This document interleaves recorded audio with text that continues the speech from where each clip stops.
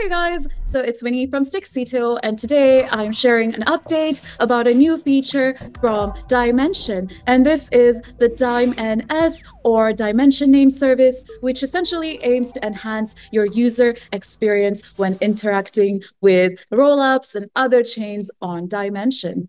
So yeah, pretty much 2 days ago, Dymension announced DYMNS, a service that will link human-readable usernames to blockchain addresses.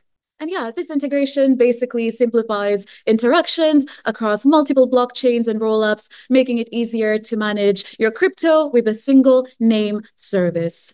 DYMNS is going to allow users to register usernames that work across all handles, enabling seamless transactions like receiving tokens or funding up balances, abstracting away the complexities of bridging and offering a smoother email-like process for deposits and withdrawals.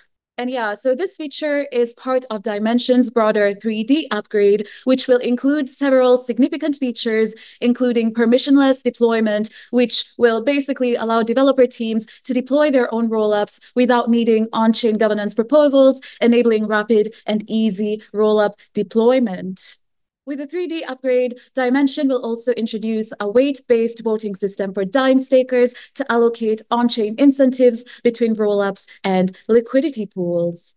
And like I said, DYMNS will eliminate the need for complex addresses in the Dymension ecosystem, further simplifying user interactions and experience.